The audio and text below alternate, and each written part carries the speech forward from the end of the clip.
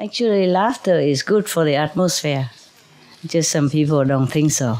They don't know the energy. You know, the wavelength of the happy group is very, very good for the environment, good for the people.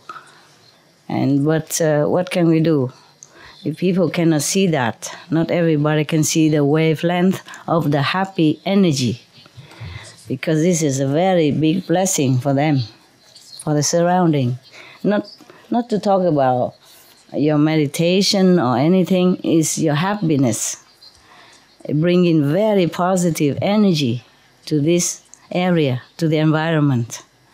It's just that we cannot prove to the people who cannot see this.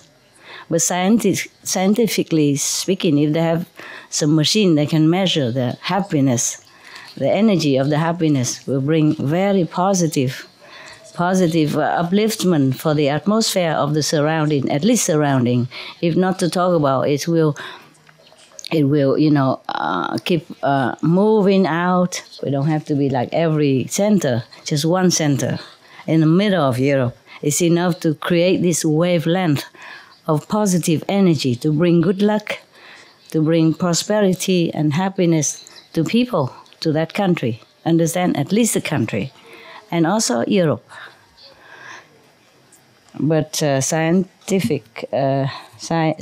doesn't have enough instrument to measure this. Some can, if they do it, they can do it, right? That's why they have this kind of laughing group, right? Laughing group, laughing yoga, because it brings happiness to people, not just the people who participate, but the people around them. And that country, at least it will last for many days.